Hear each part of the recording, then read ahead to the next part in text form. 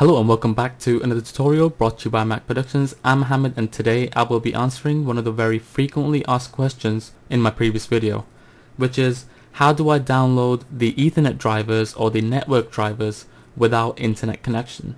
To simply answer that question, the only way you can do it is to download the drivers on another computer which has internet access, copy it onto a USB drive and then plug it into your computer and install the Ethernet drivers first.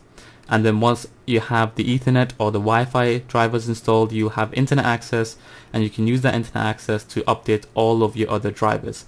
So before we update our Ethernet driver, we need to know what manufacturer or which driver we need to install for the Ethernet adapter. I will be providing you with 3 solutions which hopefully will help you to resolve this problem.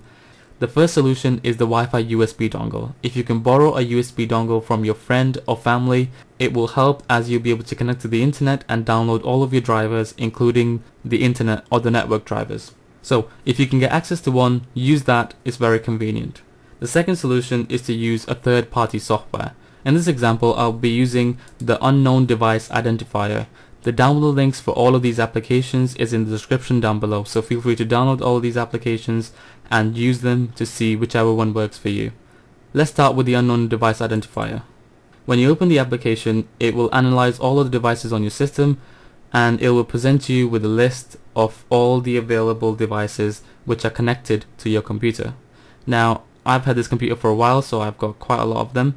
Here, for example, is my graphic card. Using the information provided by the application, such as the name, I will be able to go onto the internet, type in the name of my graphic card, which I found here, which is the GeForce GTX 660, and I just have to type in drivers at the end, and I should be able to find the drivers to download. Now, that's one solution of doing it. Now, if you find, for example, this is my gigabyte Ethernet adapter, and all I have to do is just click on that, or I can just copy that name into Google and try and find the driver, which will probably help you because you do have the product number right there. But you can also just click on this, click on drivers, find driver, and then it will provide you with this URL. You can then copy this URL to a notepad file. So we can just copy it onto here, save this file onto your USB, go onto the other computer that has internet access, put them on the USB after downloading, and you're up and running. So that's one way of doing it. Another thing you can do is to use Drivergenis. Now if I just go ahead and double click on Drivergenis, it'll open up and it'll show me all the drivers that are out of date, including my gigabyte adapter, which is the internet adapter.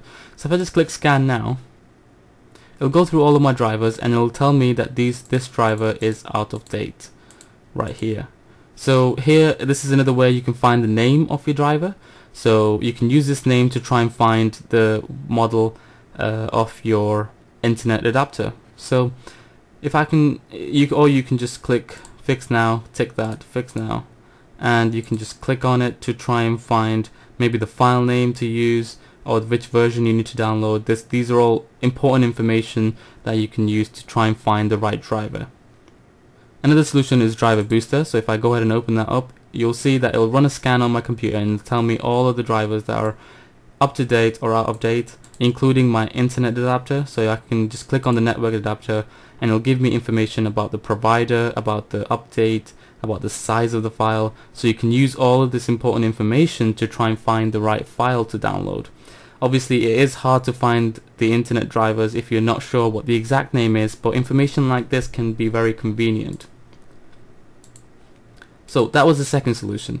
The third solution is to use the manufacturer's website. So if you've bought your laptop or your computer from a manufacturer such as Dell, Toshiba, HP, etc., then what you can do is you can just click on the start button and type in system information, and it will pop up with a system information shortcut right here. So you can just click on that, and once you open it up, you'll see that it'll come up with a bunch of information about your computer, including the system manufacturer and the system model, which I showed in my previous video.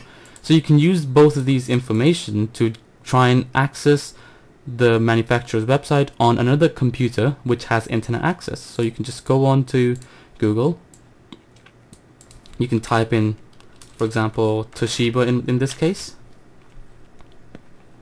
and make sure you type in drivers download. This will try and help you to get to the software support page.